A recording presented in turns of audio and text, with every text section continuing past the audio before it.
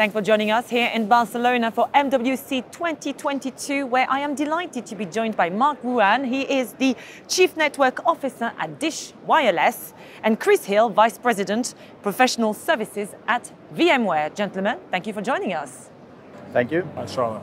Marc, let's start with you. I hear that Dish Wireless is breaking new ground and really reinventing all the rules in networking. So tell us a bit more about the culture at your company. Oh, it's an entrepreneur culture, right? Charlie is bringing in his own inspiration and willingness to impact and try things on the long term. So we have the capability to do things, to fail, to learn. I mean, it's entrepreneur. We like to call ourselves a startup, large startup. So, Chris, how are the teams at VMware and Dish Wireless working together?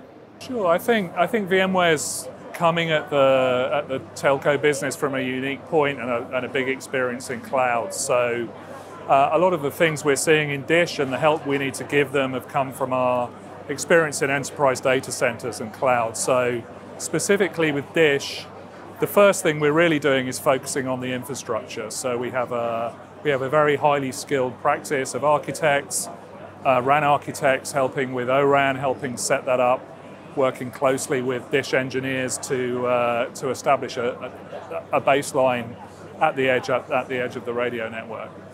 The really new thing, I think, for telcos and for Dish are a greenfield, so maybe a little bit different experience, but the new thing is all about continuous integration, continuous development, CI/CD pipeline, and building cloud native network functions to deploy on these edge servers. So we're helping a lot, first of all, setting up the infrastructure, the pipeline to deliver those apps onto the network, but also helping Dish develop the skills to manage that themselves.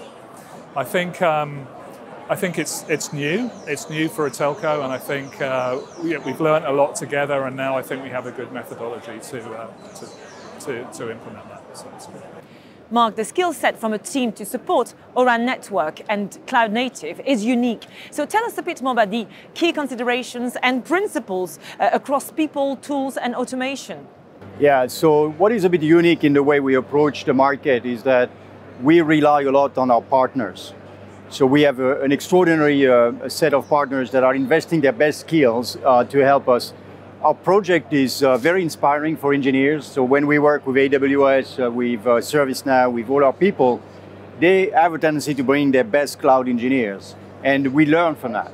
So we are in this knowledge transfer and discovery mode where we're learning a lot. And we need people that understand data, cloud, that understand software, much less telco.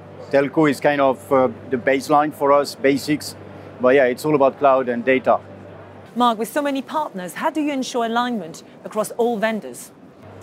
Yeah, we do and we don't. It's an ecosystem, so we make mistakes. When it's not aligned, we fail and we move on.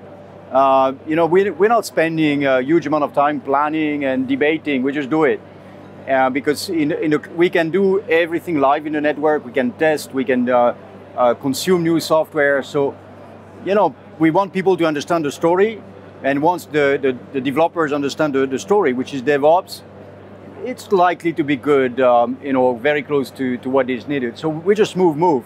And one of the metrics I use with our software vendors is I want many faults, I want many failures, because it means you're going fast.